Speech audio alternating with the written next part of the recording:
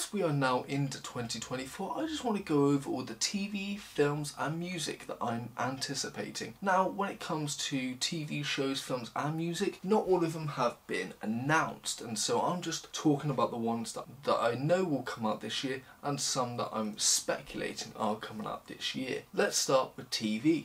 Now, I have separated TV into 4 categories.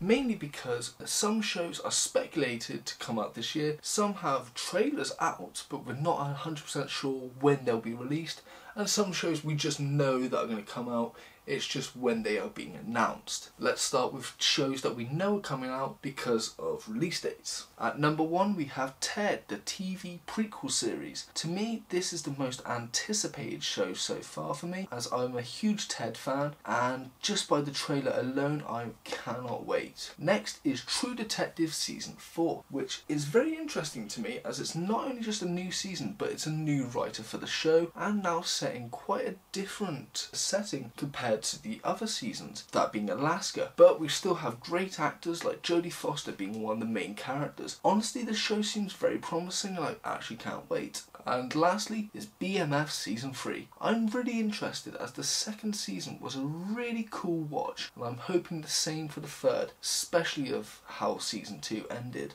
And lastly for this category is Curb Your Enthusiasm Season 12, a show I'm looking forward to, yet sad to say goodbye to as well, as this will be the final season of Larry David's wacky adventures. Let's hope it goes out with a bang.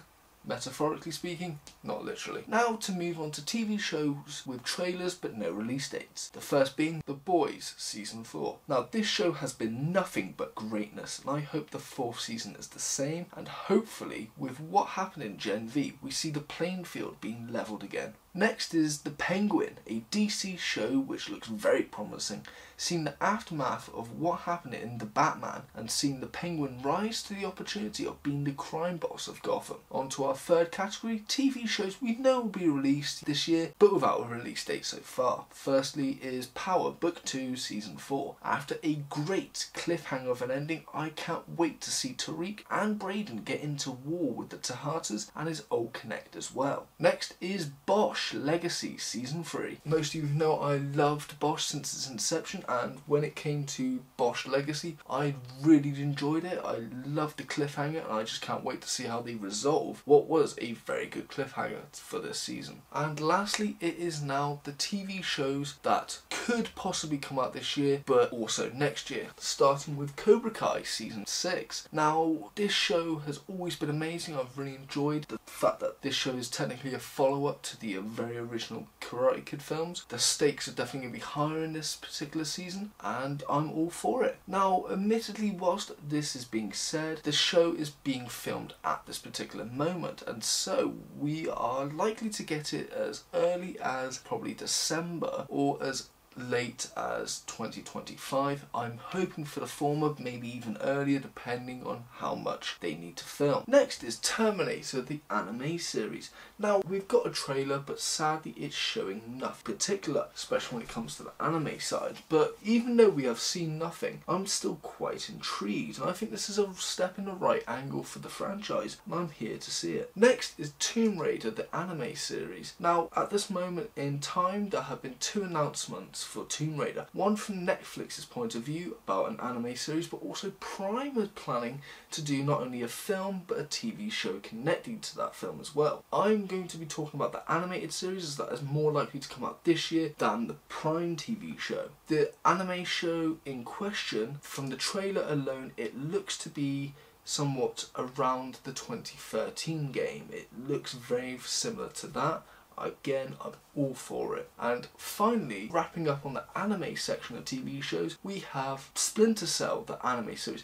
Now this was announced 4 years ago, and let's hope that this is the year we finally see Sam Fisher in anime form. Not only that, but this could also be used as a way to promote the remake of the original Splinter Cell, something I'm very much looking forward to playing. And lastly, the TV show Waller, another DC show which I really can't wait to watch. It is a spin-off of Peacemaker, focusing on the character of Amanda Waller, which I find very interesting, and she's quite a unique character. Now, what this does mean is that Peacemaker Season 2 does have to take a backseat, but at the same time, I feel like this show would just be as interesting and I can't wait. Just the idea alone sounds fascinating to me. Now on to music, but before we go and talk about the projects that I hope to hear, I do have to let you know that this is all on speculation and rumours. None of this is set in stone, so please do not take my word for gospel. It's just all speculation. I don't want people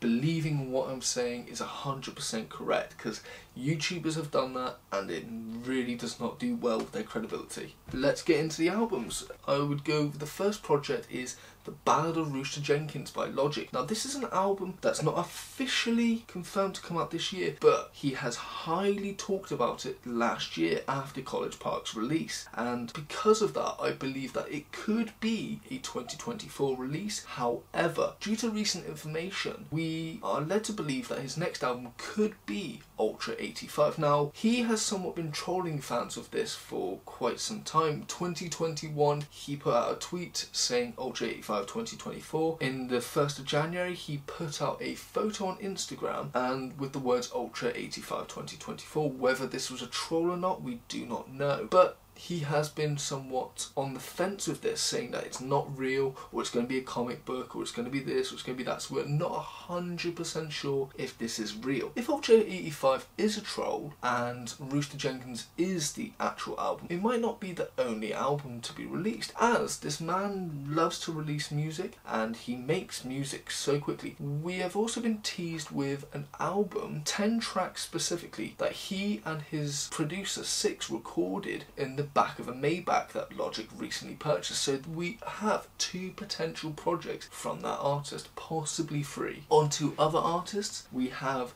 DBD, or Don't Be Dumb, by A$AP Rocky. Now, this album has somewhat been teased for about 2 years or so. The man has been on a hiatus for quite some time, and so fans are really anticipating this album, but at the same time I can see why it might not drop. Not only because he is now a father of 2 children and so music will take a backseat, but also for legal reasons, as he is involved in a court case this year. I'm not going to go into legal specifics, I don't think that's my area of expertise, but I can see why, with what's going on in his personal life, the music will have to take a backseat, but who knows, he might release it this year. On to other artists, we have J. Cole with The Fall Off. Now, this album of his has been teased quite a lot ever since 2018 when he released KOD. It was the last track. Now, in 2023, when he was doing his feature run, the words The Fall Off were mentioned quite frequently throughout his verses, and this makes me wonder if he is planning to drop it anytime soon, and that this year could be that year. The man has a new wave of respect for his talent that has been somewhat missed over the years. There's been a spotlight shined upon it, especially during last year, and so I think this would be a great time not to just drop The Fall Off, but just to drop a project to really cash in on the hype that is surrounding him. Next is Eminem. Now, this is an artist who hasn't dropped an album in 4 years, but has still been very busy in music from 2021 to 2022, doing a series of features,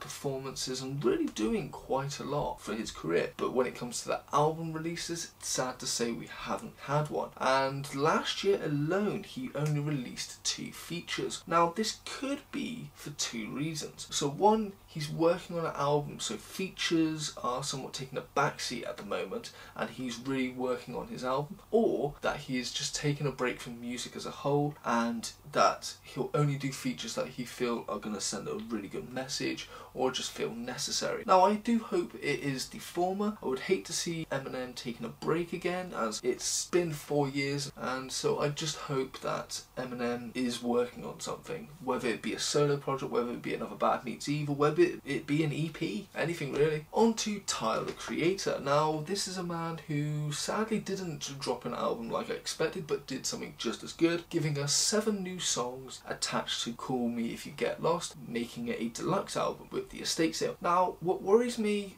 / makes me intrigued is in an interview for Rap Radar, he mentioned that these 7 songs were initially going to be released just before he was going to start tour in 2021. Then he delayed it and then was planned to do it again in 2022. 2022 but delayed it before releasing it in 2023. This makes me wonder if it was because of lack of creativity or he was working on another project and those somewhat got sidelined. I hope it is that one, but you never know. If he is in the creative process of making an album, I don't think it will come out this year. I hope it would, I really do, but at the same time I feel like he's going to put more time and effort into it, and so 2024 or 2025 will be the year that album comes out, but I could be wrong. And lastly, Kendrick Lamar. Now, I always want to hear more Kendrick. He's a great artist. It's been nearly 2 years since his last album, and we have seen that he has still got that creative spark when he's working with his cousin, which I do hope it's got him back in the studio, either making a solo project or making a project with his cousin. Either way, I think us as fans would be very much satisfied. Whether we get that is up to him. Now, when it comes to films, sadly I've only got one in mind, and that is Deadpool 3. Now, I'm really excited for this film, not only because of Ryan Reynolds playing the titular character, not only because Hugh Jackman returns as Wolverine, but because it's an MCU film, and I just want to see what they're going to bring, as they've got a bigger budget. Now, when it comes to this, we are hearing a lot about cameos from the old Marvel films like Ben Affleck's Daredevil, Jennifer Garner's Elektra, and I'm just wondering if they're going to add in any of the other Marvel films, because I'm assuming this is a time travel film, and so maybe we get to see Steve Rogers played by Chris Evans, maybe we get to see Iron Man played by Robert Downey Jr., Tom Holland as Spider-Man. The things they could do are endless, and I know that would annoy some fan bases in Marvel, but at the same time, to make quite an entertaining film, I'm all for it. That's the only film I'm really anticipating. There are going to be other films that come out that have yet to be announced that I'm looking forward to, but as of now, that is the only film I'm really looking forward to. Alright, that is everything I'm looking forward to in 2024. Obviously, this is just at the moment. There's definitely going to be so many announcements throughout the year that I'll definitely get excited for, but for now, that is all I'm looking forward to. Thank you for watching. Hope you have enjoyed. If you have, please like and subscribe, but most importantly, thank you for watching, and I hope you enjoy your new year.